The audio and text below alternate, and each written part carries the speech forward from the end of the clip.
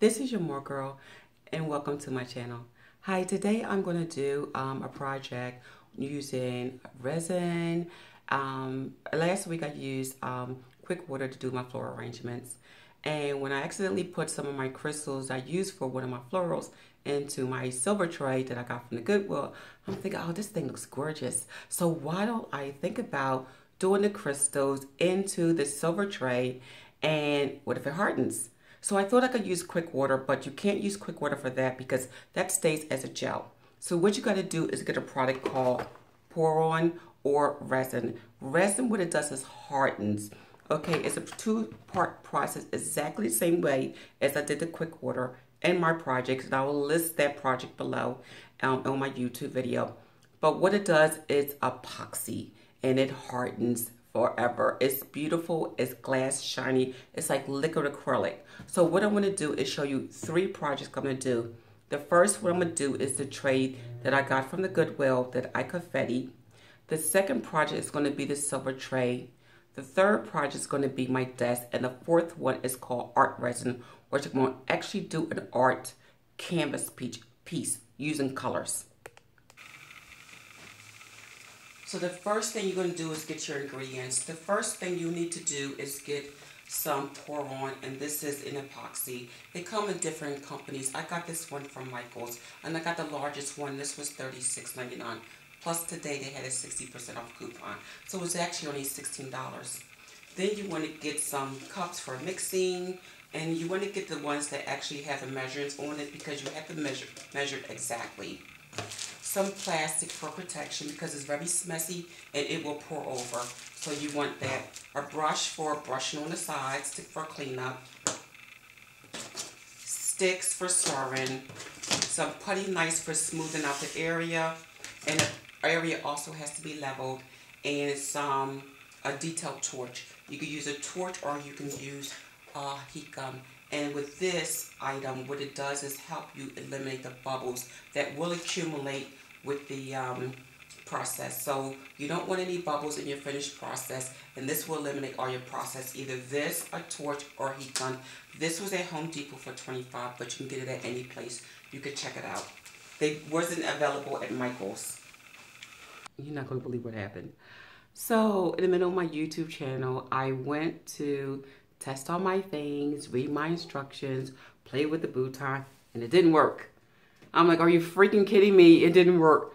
So I already recorded the top of the video. I went back to Home Depot, and the guy was like, I wouldn't put that near combustible, chemicals. I'm like, well, everyone does it. So I said, what about a heat gun? So instead of me, to me that was a sign, kept saying don't torch the neighborhood. So I went and got a heat gun, which is also used the same way. I know some people can blow on it to eliminate the bubbles from the resin. Some people use a hair dryer, but I'm like, nah, I can see me now with dust everywhere. And also, when you finish your project, make sure you cover it. If not, you can have all kinds of debris, anything from hair to dust, anything, and you don't want that to ruin your project. So I got the heat gun instead. So we're gonna try that one, guys, okay? So I will just, add again what this is. I already recorded the other thing, and, sorry about that, but didn't know. Thanks. Let's get started. So this piece here I got from Goodwill. It was an IKEA tray. I guess someone donated, and it was the brown one with the just basic white, tray. So I painted it silver. And I actually repainted the white part and added confetti. So this was a project I did. I didn't do a video on it because it was very simple. I just, while the paint was still wet, I added confetti. And I didn't put Mod Podge on top of it. So something like this, which is very glittery. It's very, very pretty. But I figure I will practice with this one first using the resin, and that way it will get a nice, clear, glossy finish to it. Okay, so if I messed up, it won't be anything that was very expensive.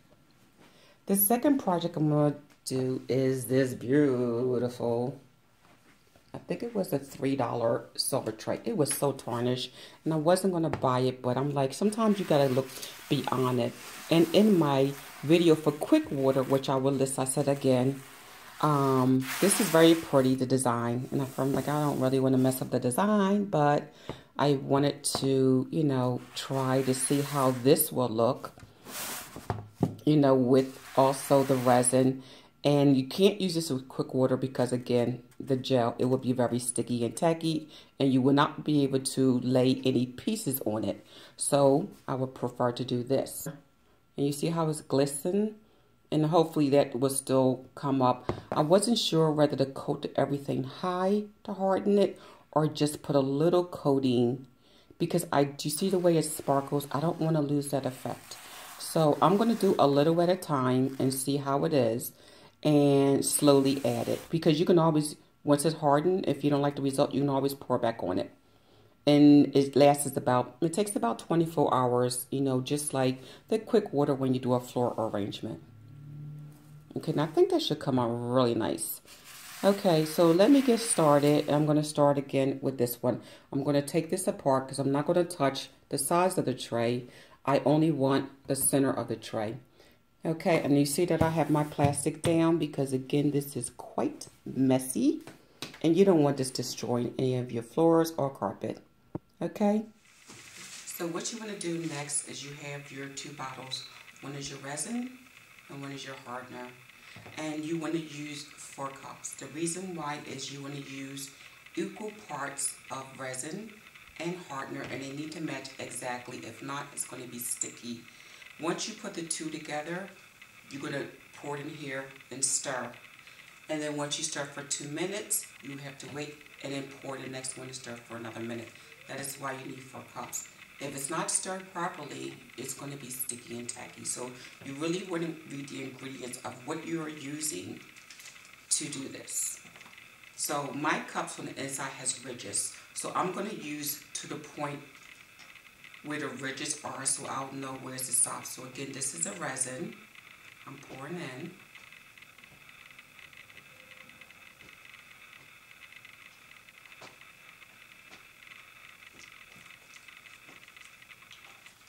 Okay. Next is the hardener.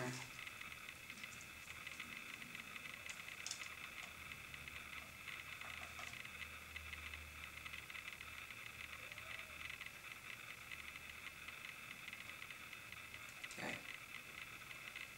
Because my cup here has the ridges, I know exactly where the two will meet together, and it is equal parts. Okay? So once you have that, you want to mix, pour them in the first cup.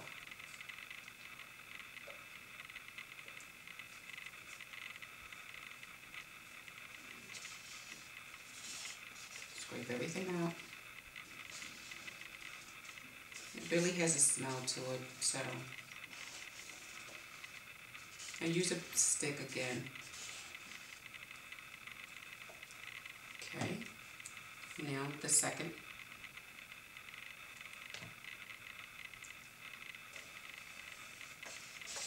Now, when I did the quick water, I slowed very slowly. With this one, you don't have to. You want to really stir it, and you want to stir it for 2 minutes. The solution. And it will get very filmy, but you want to keep stirring for the 2 minutes, because after that you're going to pour it fresh into this container. So I'll be back in a minute. Okay, so I'm stirring, scraping the side, and I did it for 2 minutes. Now what you want to do is pour this mixture into a fresh container. And this is how I say do it, so just follow instructions, just do as they say. Don't try to shortcut something, because if your project doesn't come out right, it's going to be a mistake. So,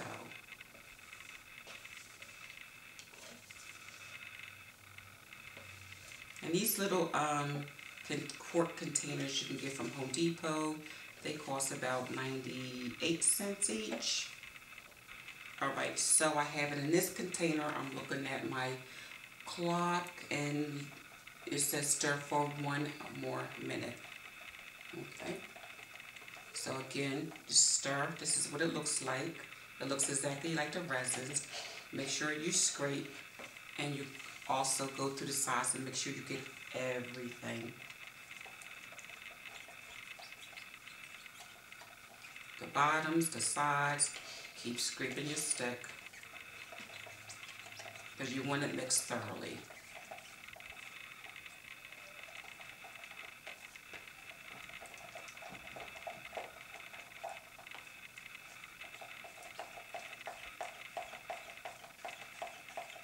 And I have here about 8 ounces. So I poured 4 ounces from each, the hardened, 4 ounces from the resin, and it gave me 8 ounces. Okay, so a minute is up. All right, this takes a while. So I'm going to set up my project and bring everything back and show you how to pour it on, let it settle for the bubbles to come up, and then we're going to use the heat gun. So the next thing I'm doing is I got these little cups you get from, like I said, little shot cups from the Dollar Tree. And I'm going to put this just to hold it up, and I have my level. So here's my project. I'm going to lay it down and level, straight, level. You don't want to tilt it this way because you don't want everything just to pour off. And it's, you know, low here and high here. So that's why you want the whole thing leveled and straight. Okay, so now it's time to pour. So I'm stirring. I did wait a couple seconds. So they said pour immediately. Don't wait. So let me just give it another minute. Hopefully. Let's see how it looks.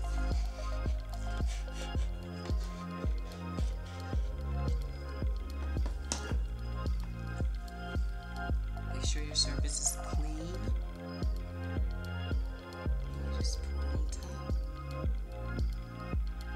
They say do the edges first.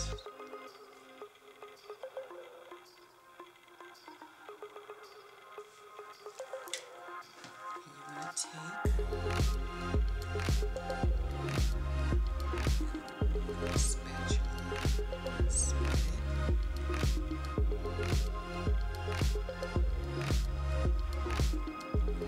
To the sides, you see how it's going to drip. Looks good. It's pretty already.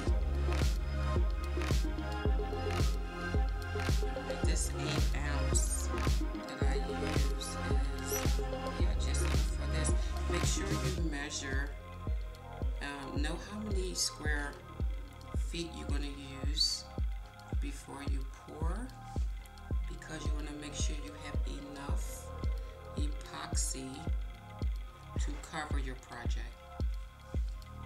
There's nothing worse than getting to this point and you don't have enough.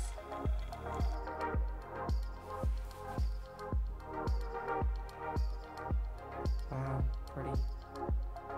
It really pops your area. And you can see some of the air bubbles trying to form. So I'm going to get the heat gun and start to eliminate some of those air bubbles.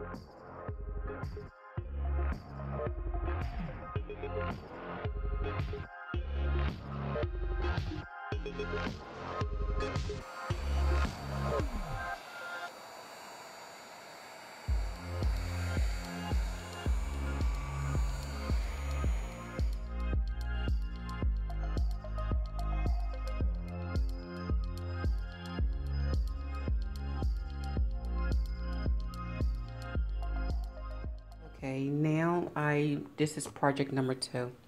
I already stirred up my batch the same exact way I did before. And I'm using this thing that I got from Pamper Chef years ago, meat tenderizer. I'm using this just because I put my crystals in here. And I just want to make sure they are completely even on the side. So I'm just going to use this just to kind of pound it a little. So it's going to be kind of even.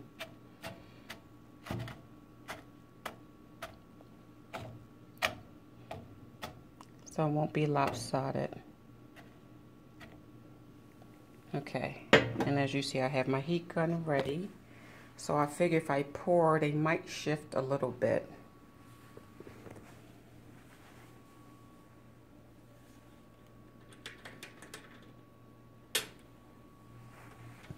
Okay, let me pour.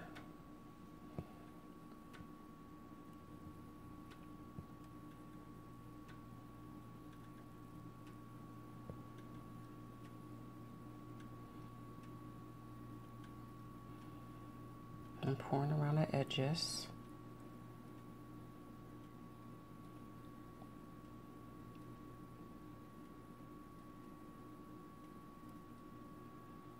Making sure everything is coated without shifting the crystals.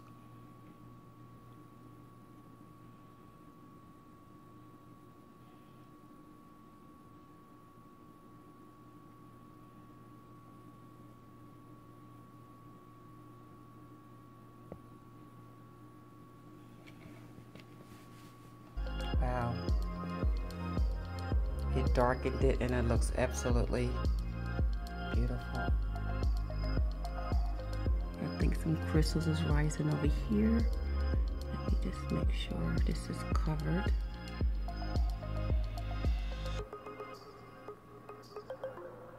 I think I have everything covered. I'm gonna wait for the air bubbles to come up and then I'm gonna use the heat gun.